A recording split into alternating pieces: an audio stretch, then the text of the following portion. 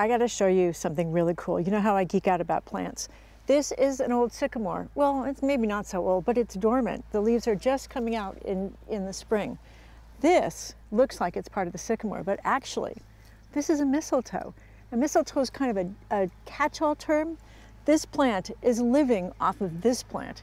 It's inserted in the plant, it's growing in the plant, getting its water and its nutrients from the plant. And it looks beautiful and green. That's cool.